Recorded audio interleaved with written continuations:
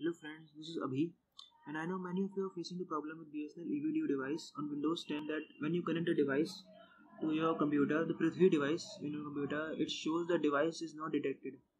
And I have a simple solution to this.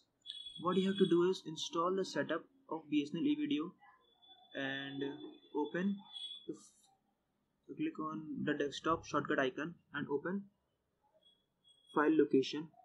Now go to Bsnl connection manager. Here you will find a service named BGService. Copy the file and run. Now open run by Windows and R key. In over here you have to write shell common startup and press OK.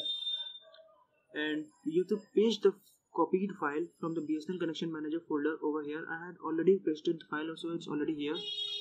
Now press cross.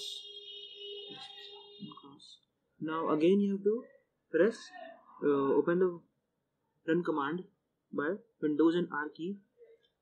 Then now you have to write shell startup and open. Okay. Over here also you have to paste the same file that you have to copy from Bsnl connection folder and press cross.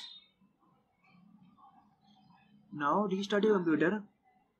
A simple restart, and when your computer is back online, connect to device Bsnl Prithvi device, and it would definitely be working. If there is any more problem, write the comment in the comment section and I will try to resolve it. Like the video if it helped you.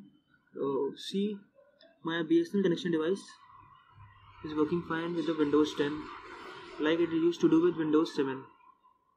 Hope you guys like this video and subscribe to my channel for more Windows 10 and Android videos.